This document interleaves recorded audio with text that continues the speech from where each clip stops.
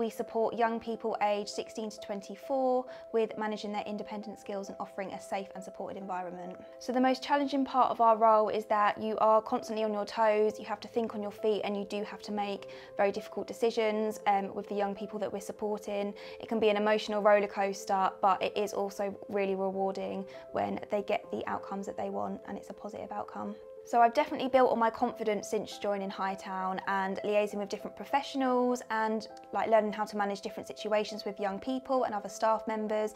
And I've also had the opportunity to attend a management skills training programme to develop my own skills in management, which I'd like to build on in the future as well. The advice I'd give to someone considering a career in support would be that if you enjoy helping people and making a difference, then to definitely give it a try. It's a very challenging job, but every 2 days are different and it's also very rewarding as well.